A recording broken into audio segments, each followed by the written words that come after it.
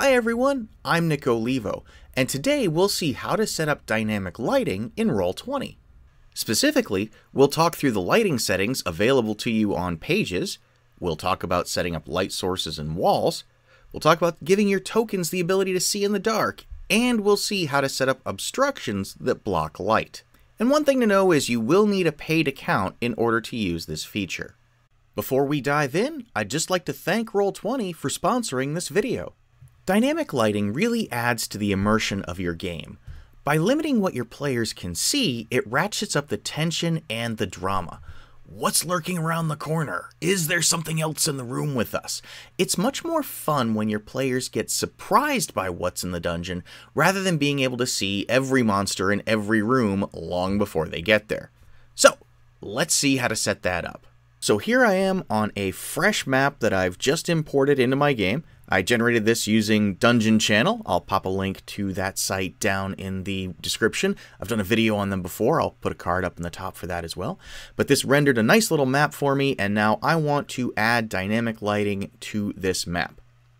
Now, to help me illustrate the changes that I make as we go through this, I'm going to bring up my player's view. So this is exactly what my players are seeing as I make changes to this map. Okay, so let's start out here. We're going to go up to the page toolbar, and the first thing we need to do is turn on dynamic lighting for the map. And to do that, we're just going to say page settings. We'll go over to dynamic lighting, and I'm just going to say dynamic lighting on. Save that and close the toolbar. And you'll notice now my player's view went completely black. That's because the token on this map does not have the ability to see right now. So we need to give the token that ability. So we're going to double click on the token here, and we're going to say token vision on. And we'll save that.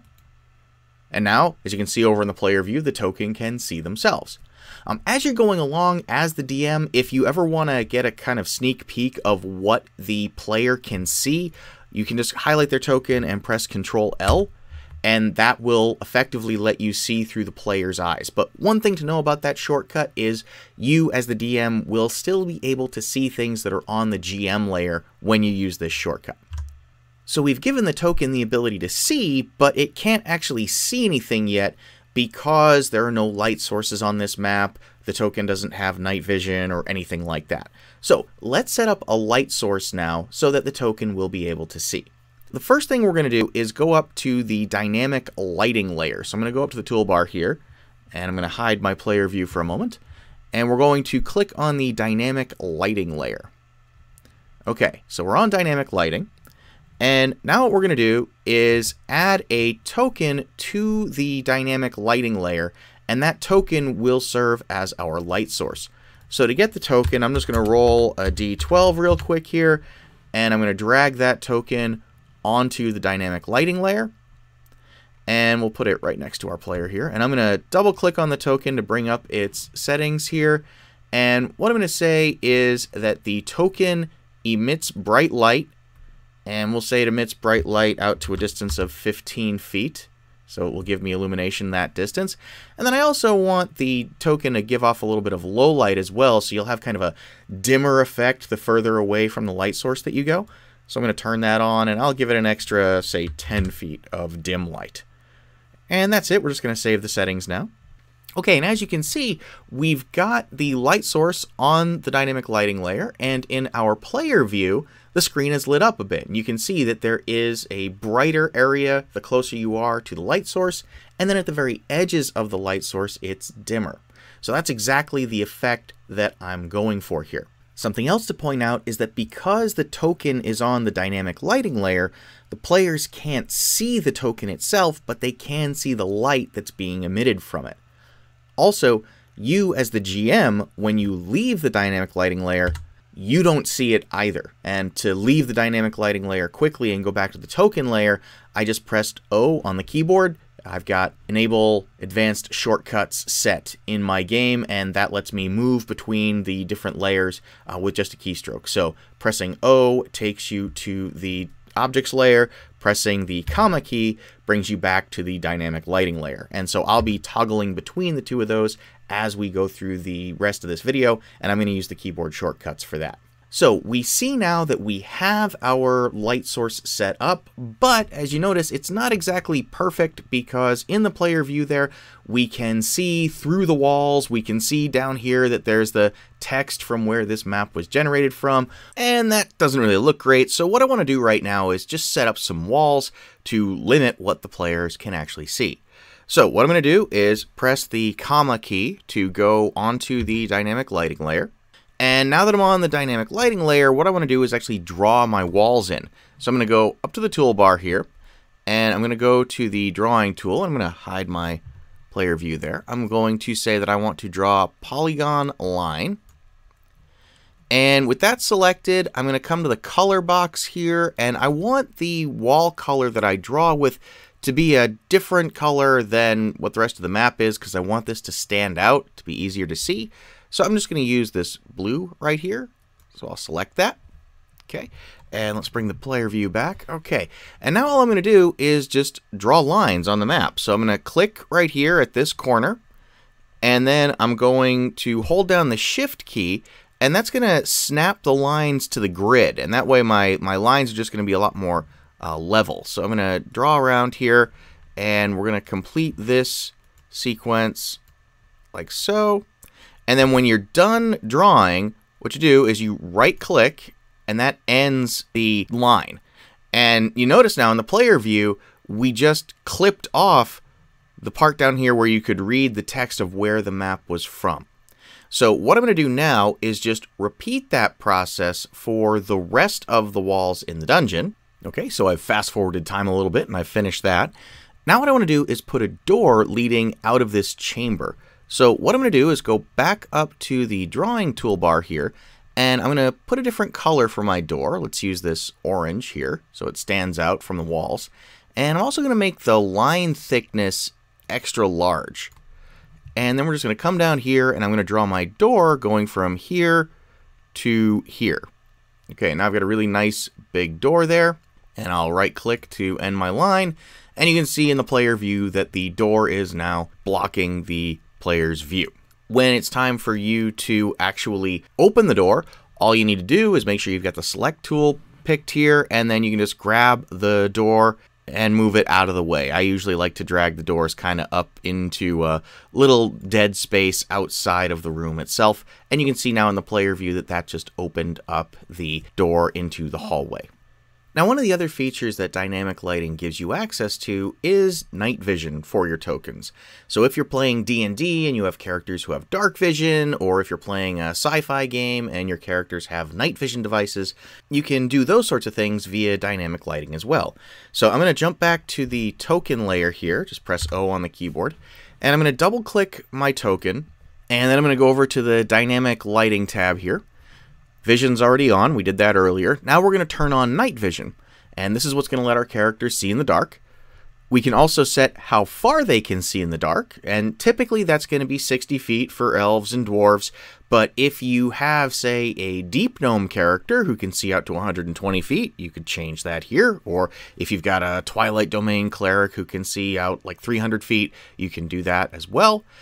Right here you can set a tint color, so how the vision will be tinted. So will they see with like a red haze for their night vision, or infravision, or maybe a green haze if you've got a night vision device. I kind of like this red, so I'm going to go with that. And then you can also set night vision effects. This would let you see sort of like a dimming effect out there. Personally, I'm just going to keep this as none.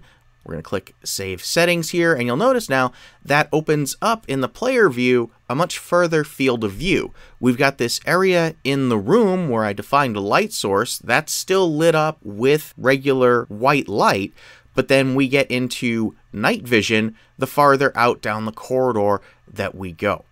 So I switched to a full screen of my player view here, and you can see now that we can move down the hallway, and it's a much more pronounced effect from the night vision that you see over here on the left to the white light down here on the right. So the further away from the white light we go, the more that disappears, and we're left with just our night vision as we progress into this next chamber.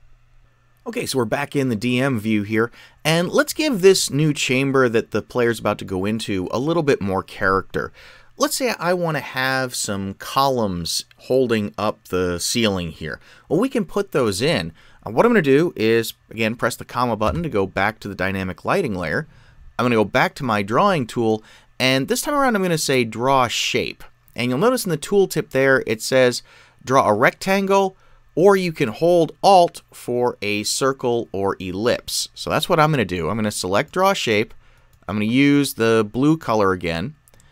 We're going to go with just regular line width. And I'm going to press Alt to draw a circle to represent the column. I'm going to put the column right here. So I'm just going to draw my circle in. And now when I let go, you see now we've got this shadow being cast in the DM's eyes, and then over there on the right in the player's view, their vision is now blocked. So if I go back to the token layer here, and I'm just going to, as the DM, I'm going to move the token up. We'll see it move for the player as well. And we can see now that that shadow is rotating around as we move, and that gives a really nice column effect. So now we could have a monster hiding behind the column, and the player's not going to be able to see it until they get further into the room. Now, this is a good time to bring up some of the other lighting settings that are available to you on the page. So I'm going to open up the page toolbar again. I'm going to go back to my demo page here, and I'm going to go on to dynamic lighting. I'm just going to scoot this guy over for a minute. All right. And what I'm going to do now is turn on daylight mode. Daylight mode is going to put full light on all areas of the map. So let's go ahead, let's do that. I'm going to say daylight mode on and save settings. And now you see that the player's view has lit up completely with regular white light, as if it were daylight. But the great thing about this is it preserves any other settings that you have on the dynamic lighting layer. So you notice we're not seeing through walls like we were before. That column is still being displayed with the shadow there. So daylight mode lets you set up all those same kind of shadows and doors and walls. It's just there's no need to set up separate light sources on your map because the entire map will be illuminated. Okay, I'm just going to turn that setting off now. Again, we're just going to flip that switch, save settings. Okay, now I'm going to jump back to my player's view for a moment.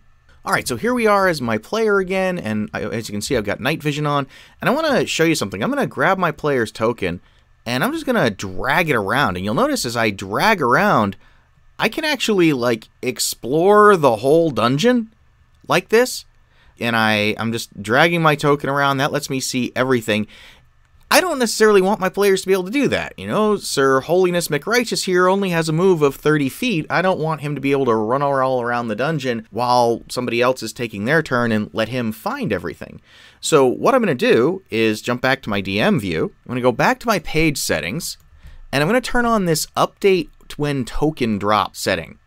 And we'll save that, close it, and then let's switch back to our player's view. And now, when my player drags, you'll notice their night vision doesn't update. So they can't see what's around the corner until they actually drop their token there. That's what update when drop means. So once I get moved to that spot, the angle of the column changed. We can see what's behind it now. If I was able to move down here, then I could see down the hallway after I'd moved into it. So your players can't run around and explore the entire dungeon by dragging their token when you have update when drop turned on. All right, but let's just move back into the chamber here, because there's one more setting I want to talk about. And that last setting is called Explorer Mode. So let's go back to the page toolbar here, and we'll go to our page settings, dynamic lighting, and we're going to turn on Explorer Mode. And what Explorer Mode is going to do is let the players basically see where they've been. So if I bring back my player view here, and I start moving the token, okay, you'll notice now in the right corner there's that gray space where the player can't see anymore, but they know where they've been. So if I continue moving down, you see more stuff that's turned gray. If we move around the corner here, the player no longer has line of sight to any of this stuff up top, but they have a sort of visual record that they've been there. So this is kind of nice for when you're doing a big dungeon crawl. Your players can see where they've been, kind of have a feel for where left on the map they may want to go.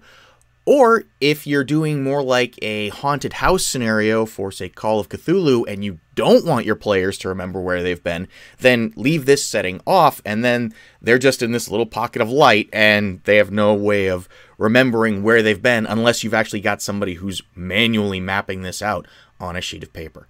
So that's what Explorer Mode will do for you, and that's a really cool effect, I think, if you are doing a big dungeon crawl, just to kind of let your players remember exactly where they've been.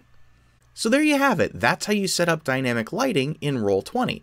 As you can see, it does require a little bit of upfront work, but it's worth it in the end because you get a much more immersive game. Now, for those of you who don't want to go in and draw every wall and door, many of the modules on the Roll20 marketplace come with dynamic lighting already set up, so you can just drop those into your game and be good to go. Also, the dungeon generator site that I mentioned earlier has an option where it will generate the walls for you if you subscribe to their Patreon. So, I hope you found this helpful. If you did, please give it a like and consider subscribing. And until next time, folks, have a great day.